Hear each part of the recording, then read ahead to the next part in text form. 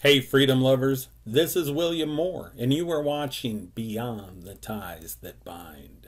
Thanks for joining me for this episode of the program. I pray that everyone is having as good of a day as you can possibly have, living under the shadow of tyranny and oppression that the United States government now casts across the country. But they've been doing that since 1787, so what's new? Well, now they are doing it to a larger degree than they've ever done it before. H.L. Mencken said the whole aim of practical politics is to keep the populace alarmed and hence clamorous to be led to safety by menacing it with an endless series of hobgoblins, all of them imaginary. Now, he saw this going on in his day. It was obvious to him. And it's still going on today. And about 20% of the total population, there's about 20% of us that realize what's going on.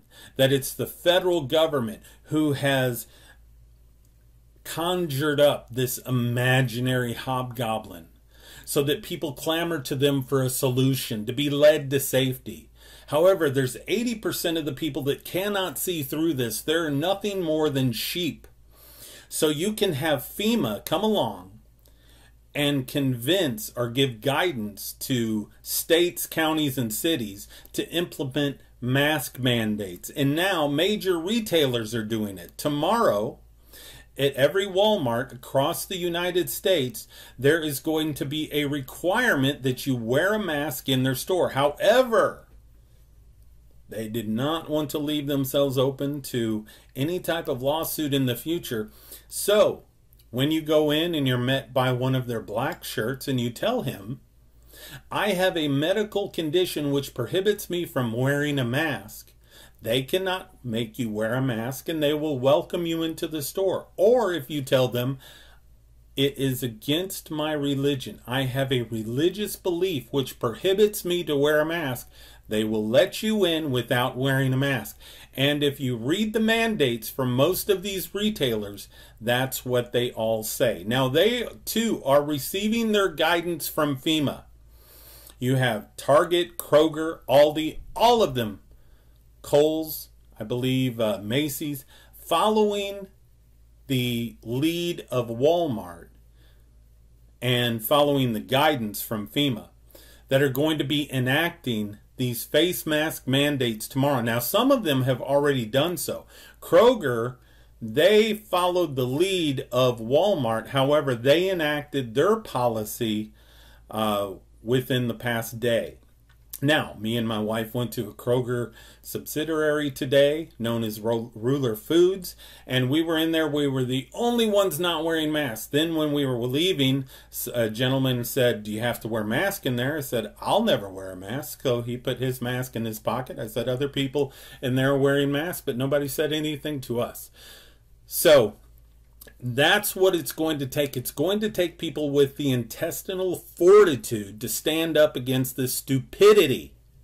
Because that's exactly what it is. Masks have been proven not to work.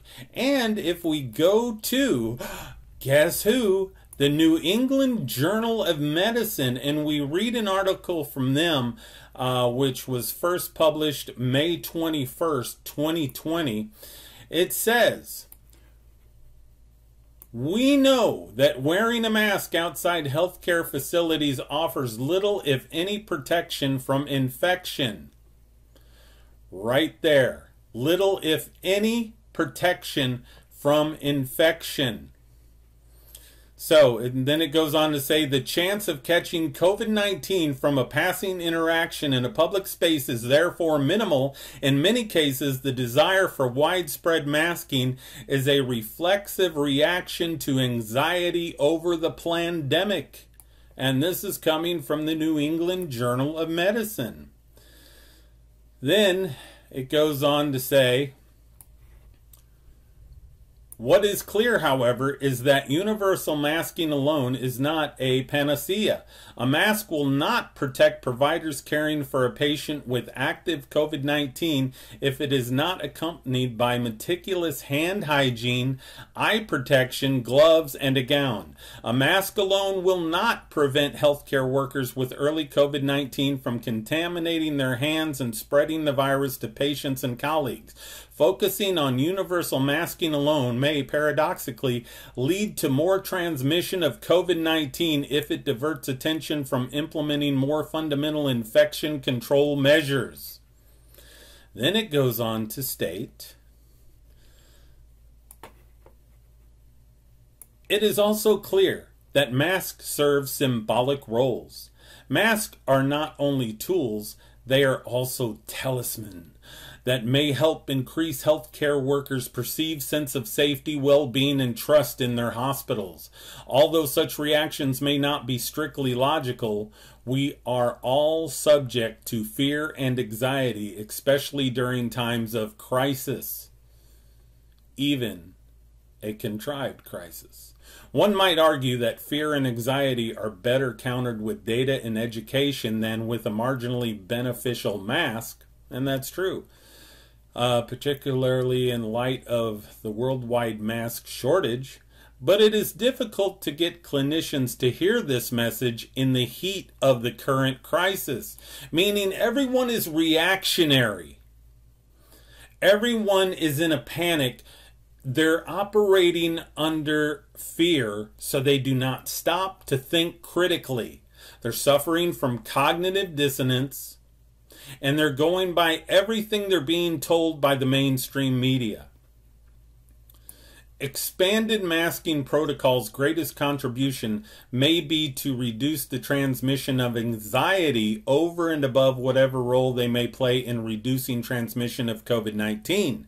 The potential value of a universal masking in giving healthcare workers the confidence to absorb and implement the more foundational infection prevention practices described above may be its greatest contribution. So, masking does absolutely nothing. Nothing at all. Focusing on universal masking alone may paradoxically lead to more transmission of COVID-19 if it diverts attention from implementing more fundamental infection control measures.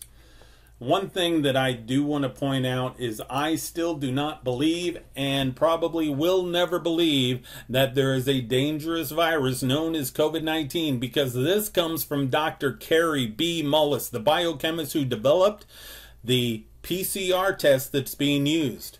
He states, quantitative PCR is an oxymoron. PCR is intended to identify substances qualitatively, but by its very nature, it is unsuited for estimating numbers, although there is a common misimpression that the viral load tests actually count the number of viruses in the blood. These tests cannot detect free infectious viruses at all. They can only detect proteins that are believed, in some cases wrongly, to be unique to HIV.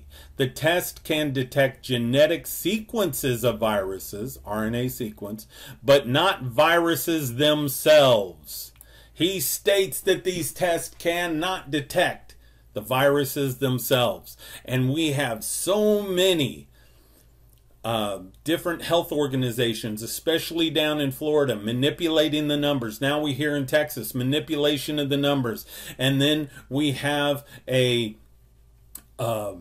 I believe it was the governor down in Arizona who was talking about how refrigerator trucks were having to be brought in and used as morgues. And then it was found out that she was lying about that. Same thing was going on in Houston. They were lying. This is all to promote fear. It's all to promote fear so that the government can control you. Because right here, this is all I need to see, that this is nothing more than bullshit.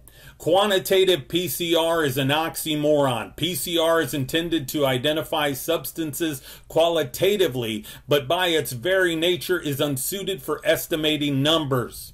Although there is a common misimpression that the viral load tests actually count the number of viruses in the blood, these tests cannot detect free infectious viruses at all. They can only detect proteins that are believed, in some cases wrongly, to be unique to HIV. The test can detect genetic sequence of viruses, but not viruses themselves. End of story. I rest my case. This entire thing is a scam-demic. Right here from Kerry B. Mullis. He states that what is going on, he didn't want his test to be used. He states right here that what is going on is basically a lie, because we are being told that people have COVID-19 when he states that his test cannot detect a specific viral strain. So this is exactly what H.L. Mencken said. The whole aim of practical politics is to keep the populace alarmed, and hence clamorous to be led to safety by menacing it with an endless series of hobgoblins, all of them imaginary. I pray that more people start standing up and just saying no. We have a couple in Kentucky that they're under house arrest. They are wearing ankle bracelets right now because they tested positive to COVID-19. This is absolutely ridiculous. I hope that everybody in the sound of my voice, everybody listening to this, watching this right now, would never allow themselves to have an ankle bracelet put on them, that you would fight to the death and take some people out before they would be able to put an ankle bracelet on you. This is an attack upon freedom.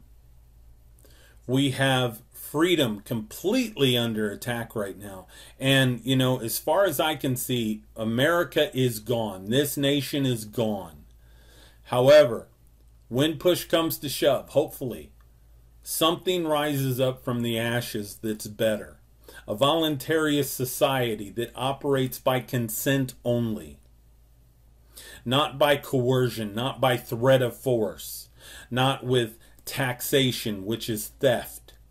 That people can live freely. I'm hoping and praying for that. But the America we know is gone. I mean, look around. Look at how many stupid people are out there wearing a mask. Nothing more than idiot after frickin' idiot wearing a mask. I refuse to wear a mask. Nobody's going to tell me that I have to wear a mask, because a mask is nothing more than virtue signaling. And if your virtue signaling interferes with my life, we're going to have a big problem. This is William Moore for Beyond the Ties That Bind. Until next time, peace.